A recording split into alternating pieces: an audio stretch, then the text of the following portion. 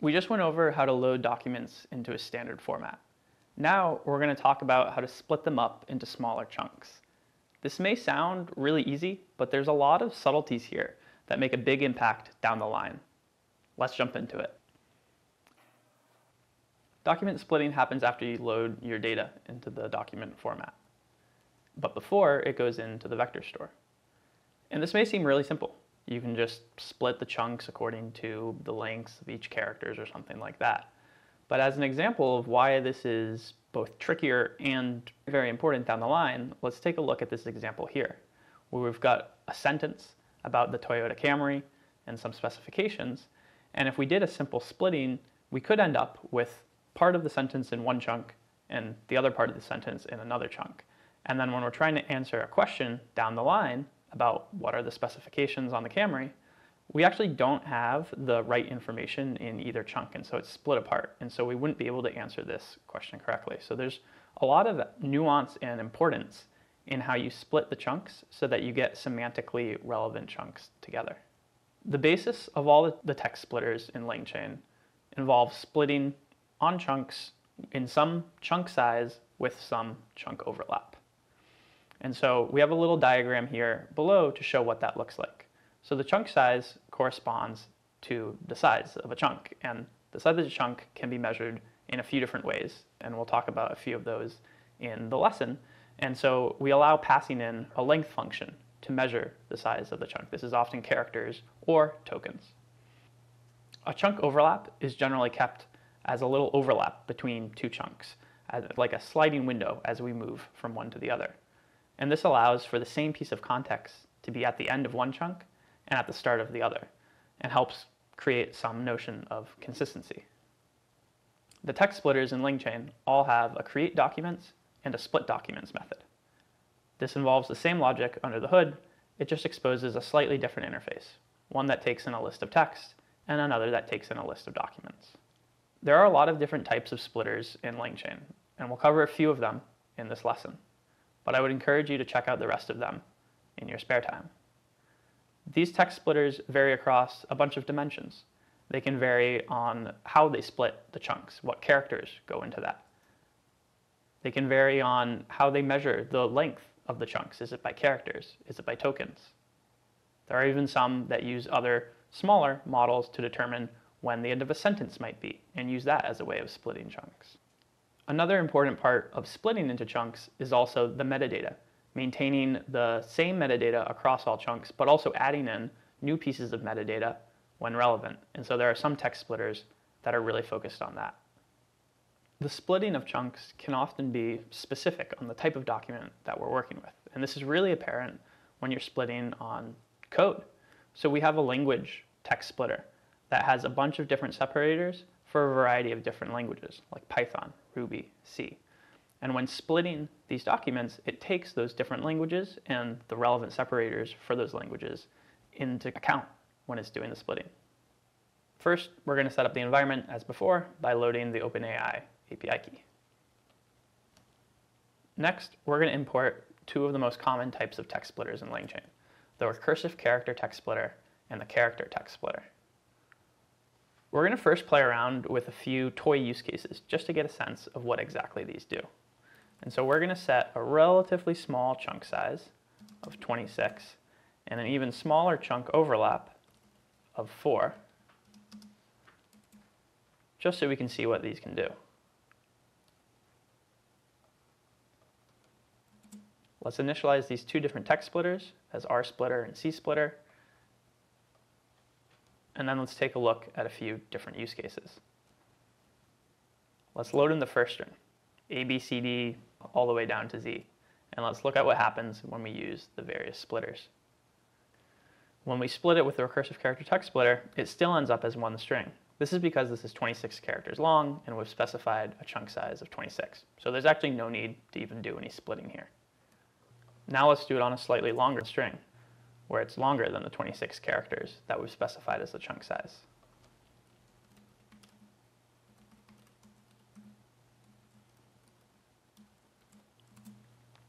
Here, we can see that two different chunks are created. The first one ends at Z, so that's 26 characters. The next one we can see starts with W, X, Y, Z. Those are the 4 chunk overlaps. And then it continues with the rest of the string.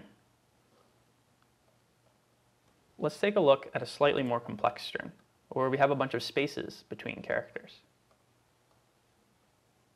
We can now see that it splits it into 3 chunks, because there are spaces, so it takes up more space. And so if we look at the overlap, we can see that in the first one, there's L and M, and the L and M are then also present in the second one. That seems like only 2 characters, but because of the space, both in between the L and M, and then also before the L and after the M, that actually counts as the 4 that makes up the chunk overlap. Let's now try with the character text splitter. And we can see that when we run it, it doesn't actually try to split it at all. And so what's going on here? The issue is the character text splitter splits on a single character. And by default, that character is a new line character. But here there are no new lines. If we set the separator to be an empty space, we can see what happens then. Here, it's split in the same way as before. This is a good point to pause the video and try some new examples, both with different strings that you've made up, and then also swapping out the separators and seeing what happens. It's also interesting to experiment with the chunk size and chunk overlap, and just generally get a sense for what's happening in a few toy examples, so that when we move on to more real-world examples, you'll have good intuition as to what's happening underneath the scenes. Now let's try it out on some more real-world examples. We've got this long paragraph here, and we can see that right about here we have this double new line symbol, which is the typical separator between paragraphs. Let's check out the length of this piece of text, and we can see that it's just about 500.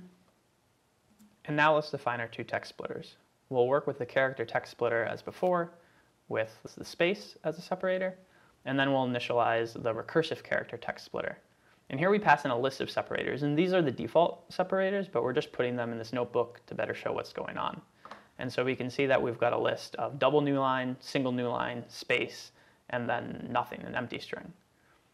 What these mean is that when you're splitting a piece of text, it will first try to split it by double new lines, and then if it still needs to split the individual chunks more, it will go on to single new lines, and then if it still needs to do more, it goes on to the space, and then finally it will just go character by character if it really needs to do that.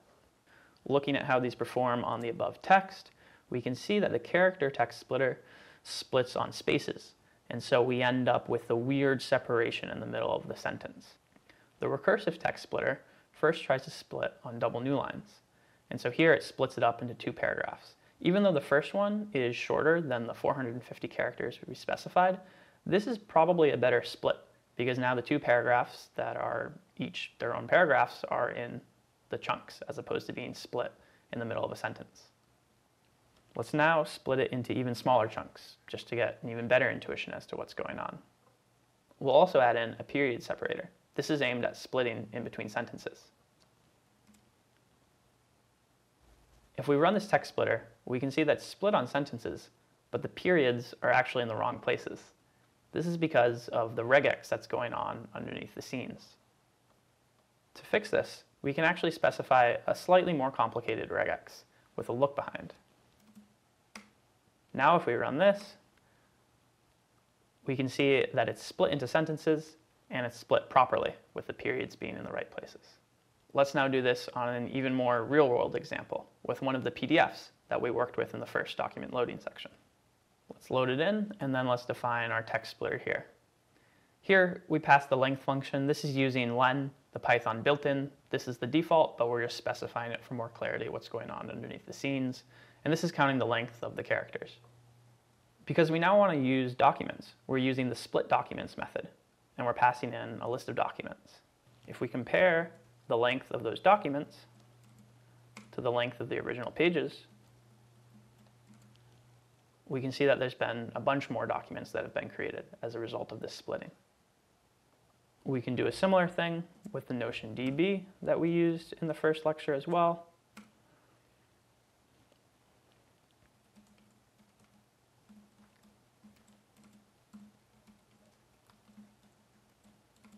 And once again, comparing the lengths of the original documents to the new split documents, we can see that we've got a lot more documents now that we've done all the splitting. This is a good point to pause the video and try some new examples. So far, we've done all the splitting based on characters, but there's another way to split, and this is based on tokens. And for this, let's import the token text splitter. The reason that this is useful is because often LLMs have context windows that are designated by token count. And so it's important to know what the tokens are and where they appear, and then we can split on them to have a slightly more representative idea of how the LLM would view them. To really get a sense for what the difference is between tokens and characters, let's initialize the token text splitter with a chunk size of 1 and a chunk overlap of 0. So this will split any text into a list of the relevant tokens.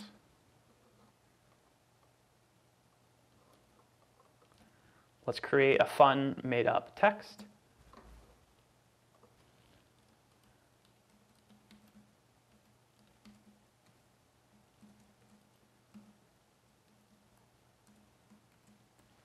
And when we split it, we can see that it's split into a bunch of different tokens. And they're all a little bit different in terms of their length and the number of characters in them. So the first one is just foo, then you've got a space, and then bar, and then you've got a space and just the b, then a z, then zy, and then foo again. And this shows a little bit of the difference between splitting on characters versus splitting on tokens. Let's apply this to the documents that we loaded above. And in a similar way,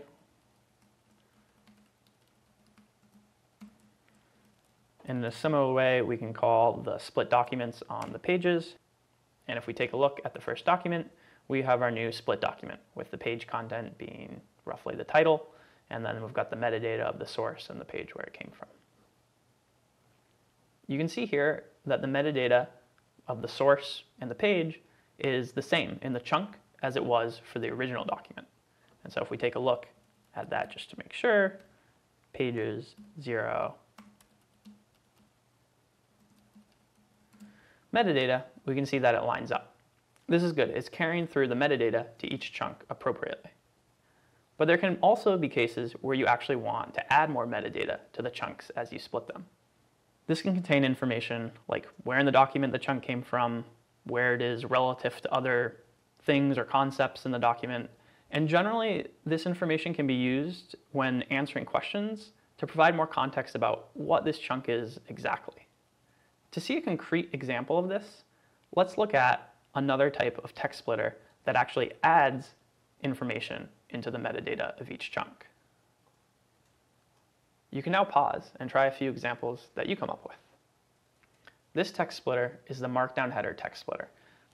And what it will do is it will split a Markdown file based on the header or any subheaders, and then it will add those headers as content to the metadata fields, and that will get passed on along to any chunks that originate from those splits.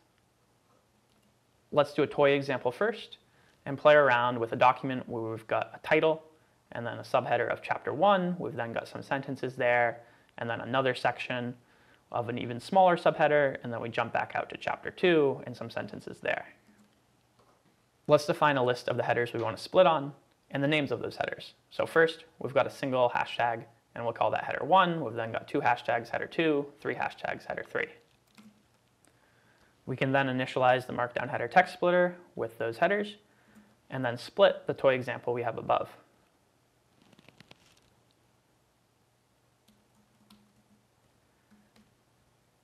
If we take a look at a few of these examples, we can see the first one has the content, hi, this is Jim, hi, this is Joe, and now in the metadata, we have header 1, and then we have it as title, and header 2 as chapter 1. And this is coming from right here in the example document above. Let's take a look at the next one, and we can see here that we've jumped down into an even smaller subsection. And so we've got the content of, hi, this is Lance, and now we've got not only header 1, but also header 2 and also header 3. And this is, again, coming from the content and names in the Markdown document above. Let's try this out on a real-world example. Before, we loaded the Notion directory using the Notion directory loader, and this loaded the files to Markdown, which is relevant for the Markdown header splitter. So let's load those documents and then define the Markdown splitter with header 1 as a single hashtag and header 2 as a double hashtag. we split the text, and we get our splits. If we take a look at them, we can see that the first one has content of some page, and now if we scroll down to the metadata, we can see that we've loaded header 1 as Blendl's employee handbook. We've now gone over how to get semantically relevant chunks with appropriate metadata. The next step is moving those chunks of data into a vector store, and we'll cover that in the next section.